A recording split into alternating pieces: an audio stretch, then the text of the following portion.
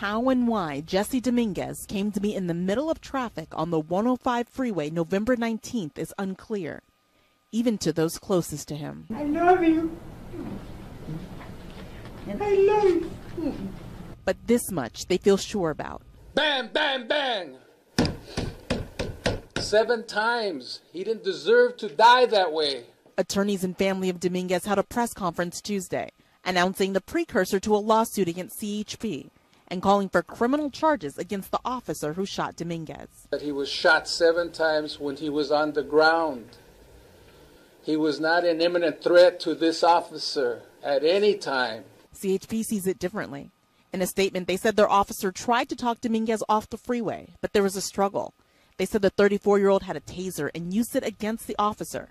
According to CHP, the officer feared for his safety and shot and killed Dominguez. We need to know what was leading up to that point. Why did the officer go hands-on initially, and why did he not just back away? Attorney for Dominguez's family says he did own a stun gun, but said they have no indication he had the stun gun or a taser with him on the freeway. Where is your version? Where is your proof? We're asking for that now. Dominguez worked as a server and loved to sing, according to his family.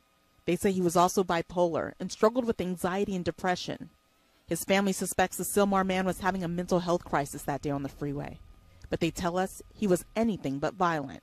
We've all had hurdles and nobody's perfect, and that's kind of, those were some of the tough times that he's endured in his life. Attorneys for Dominguez have begun the process of suing CHP and the state of California, filing a claim saying CHP does not properly train their officers and saying the officer did not take into account human life and was not justified in shooting Dominguez. In South Pasadena, Karma Dickerson, NBC4 News.